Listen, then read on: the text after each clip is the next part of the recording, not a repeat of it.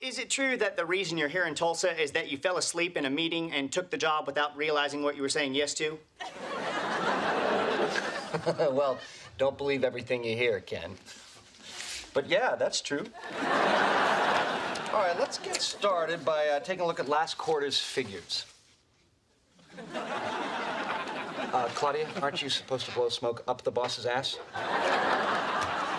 I'm sorry, does the smoke bother you? No. I smoked for years. Then I quit.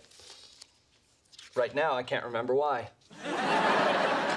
You're not allowed to smoke in this office, though, right? Yes, in Oklahoma, it's legal to smoke in offices with 15 people or less. Would you like one? All right, look, I don't smoke anymore. But if the rest of you want to light up, go ahead. It's fine. So you all smoke, then? No, it's almost rude that I'm not smoking. Well, that's not true if you don't want to smoke. Ken, please!